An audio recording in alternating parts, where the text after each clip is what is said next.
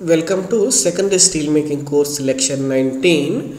Today I am going to introduce unit 4, which broadly includes alloy steels. From the second steel making you can do second steel making is useful for alloy steels production such as stainless steel, many other steel, high-strength steels, many steels, but it not only by the second steel making operation just by refining, it is also part of the secondary treatment for the primary steel, that is transformation induced plasticity steel.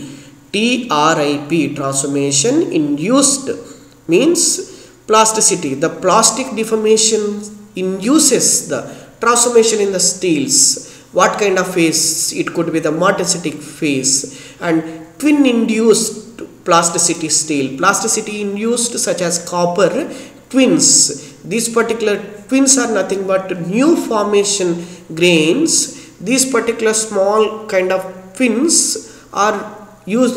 These are the main causes for increasing the strength. Bake hardened steels, variety of steels you are going to study in this particular just by baking, not higher temperature. Dual phase steel, combination of ferrite and martensitic structure steels can be produced. How these things can be done from the primary steel? This is taking primary steel and converting into this particular thing. High strength, it is a latest trend. Higher strength, it doesn't mean that for plain carbon steel only 250 is the yield strength. You can go achieve 750,000 also. There are many steels developed, and steels for car body applications where the formability, the deformability, malleability of the steel supposed to be higher for the complicated shapes to be converted and used in the car body applications. Batch type aluminium, by addition of the aluminium reducing the oxygen and carbon level, and continuous annealing treatment. It includes both combination. It is called the interstitial free steels. Carbon and nitrogen very low. The interstitial elements are carbon and nitrogen with very low content. How can you develop those particular steels are going to be described in this unit 4. Let us introduce transformation induced plasticity steel. What is this particular trip effect for the primary steel? Mainly the trip effect is particularly formation of martensite. How does this particular martensite is formed? As you see from the iron carbide diagram, only the equilibrium perlite and equilibrium austenite structures are observed and ferrite. But how do you convert this particular martensite, which is main cause for increasing the strength and hardness? By combination of deformation process at higher temperature such as hot rolling, higher temperature, and with fast cooling, it is been combined.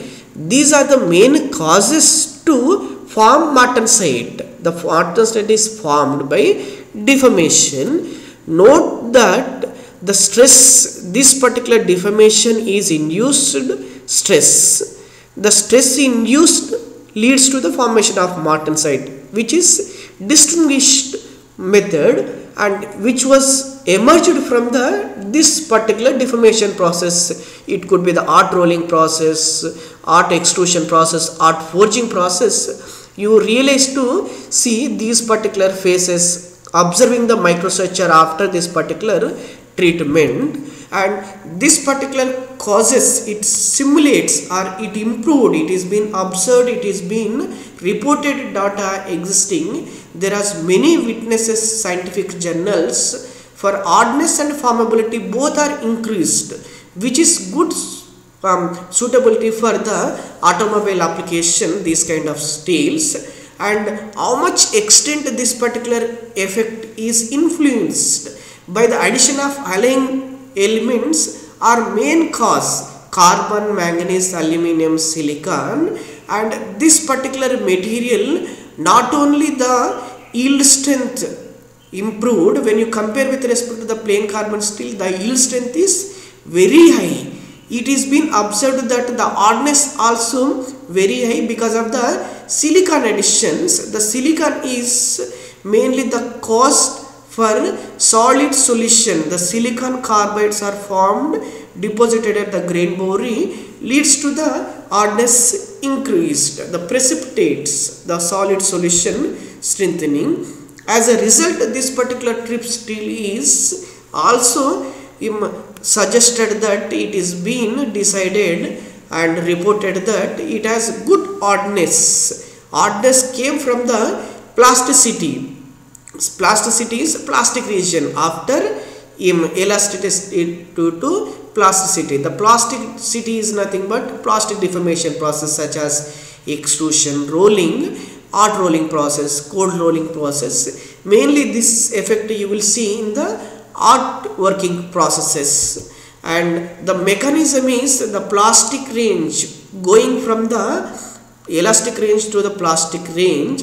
The metastable carbide, iron carbide rich austenite is being formed such as body center tetracubic structure from the FCC to BCT structure. Martensite crystal structure is BCT, the austenite crystal structure is FCC.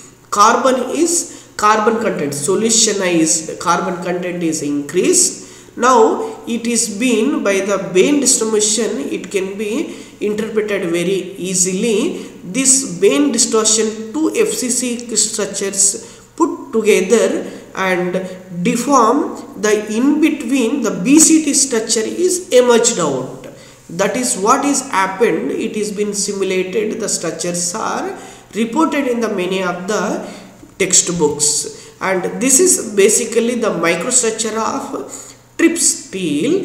There is a ferrite phase, martensite phase, bayonet, and retained means triple phases. You will see mainly ferrite, martensite, bayonet. Triple phases are observed in the trip steel. The trip steels are considered as a new generation low alloy steels. The alloy content also very low, means less than 5% alloying additions are there, and the enhanced strength and ductility was observed in this kind of steels, and also the greater elongation.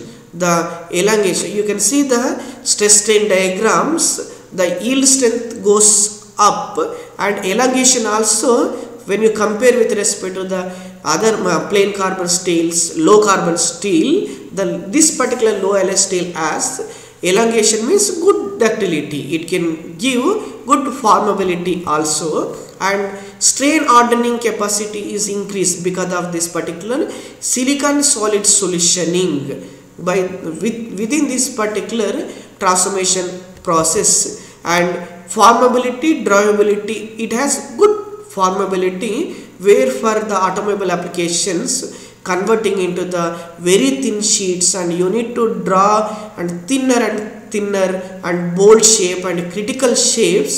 It should not lead to the crack. It should have the good ductility. Whenever this particular properties, formability and drawability, then only you can make such a very thin sheets and making suitable for the automobile applications. That is why this particular steel is considered as a suitable applications. And now note this particular comment, that whether it is true or false, this particular transformation induced plasticity steel as good hardness, formability and ductility is existing when you compare with all other low carbon steels. Is it true or false? Please give your opinion.